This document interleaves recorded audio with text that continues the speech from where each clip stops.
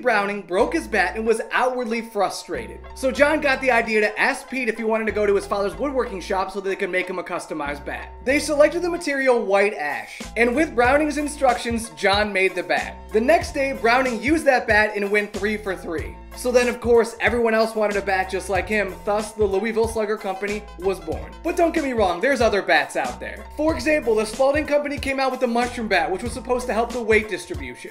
There was also the Lajoie bat that was popularized by Napoleon. No, not that guy. This bat was designed to have one finger placed below the bat knob so that you could have better control. It was made around 1904 from white ash. There was also the ridiculous banana bat that was patented in 1890. However, there were firm restrictions about using these type of bats by the turn of the century. Worth noting, in 2001, Barry Bonds actually repopularized maple bats. Also, since 2006, we have the Pro XR design. That knob is supposed to be better in your hands when you swing through the zone. So if you still could customize your bat, what would it look like? I'm going with lightsaber.